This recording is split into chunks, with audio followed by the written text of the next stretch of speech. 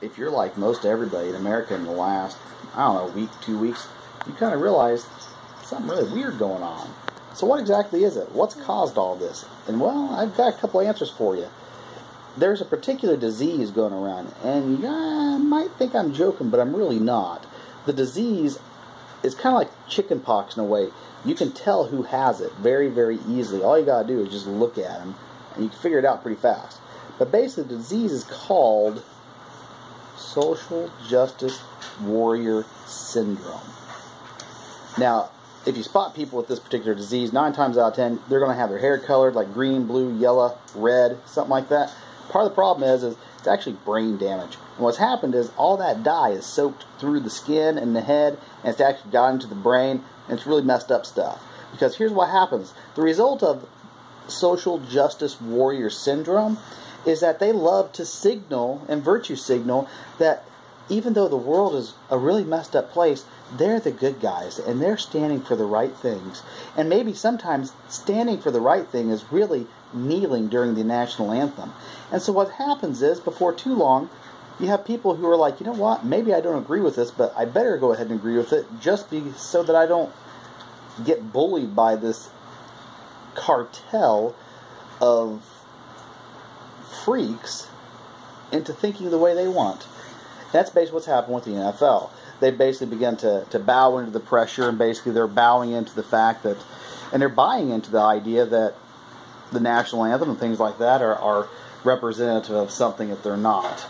And the reality is a lot of people don't think about it like this, but what's happened is leftism, and I want to be very, very clear, leftism isn't necessarily the problem, but Marxism is. Marxism teaches to invade everything within a culture. And it's happened back in 2014. There was a thing called Gamergate, and you can look into it on your own. There's going to be a whole lot of people that's going to say a whole lot of different ideas about it. But what it really boils down to is this. People in the video gaming industry came out to its customer base and said, look, you're a bunch of racist, misogynist, evil people. It's not exactly something you want to do to your customer base. But that's basically what the NFL is now doing to its customer base. You're a bunch of racist, misogynist, evil people. Dumb business move.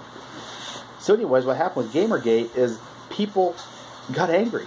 And they stood up against this cartel of people who were just telling them how they want to interject their lives. And what happened was, it was the first time that people in this new culture war rejected social justice. Now, social justice in and of itself, right or wrong, I don't know. I think there are definitely bad things in the world. However, though, the problem is how do you go about solving those things? You don't go about solving those things the way that people are wanting to solve them right now. All you're going to do is make the problem worse. It's a lot like throwing, I don't know, gasoline on a bonfire of NFL jerseys. Basically what's happening. So anyways, what you have taking place is in the NFL, you've got all these people basically protesting and such, and their fans are basically taking as them pointing to them and saying that they are the problem. And they don't like that. I can't blame them. But the thing is, it's part of the fact that everything can be politicized anymore. 20 years ago, I would have never believed you that people would stop watching NFL over just some stupid, silly stuff. But it's happening. And it's going to keep happening. Because now, for the second time, people are now standing up against this movement of social justice. Now, here's the thing. A lot of people don't realize this, but Gamergate is actually what started and helped to lead to the alt-right. And what's funny about that is that one of the primary people of it, a guy by the name of Sargon of Akkad, you can check him out on YouTube, he's a liberal. And he started the alt-right liberal. Yeah.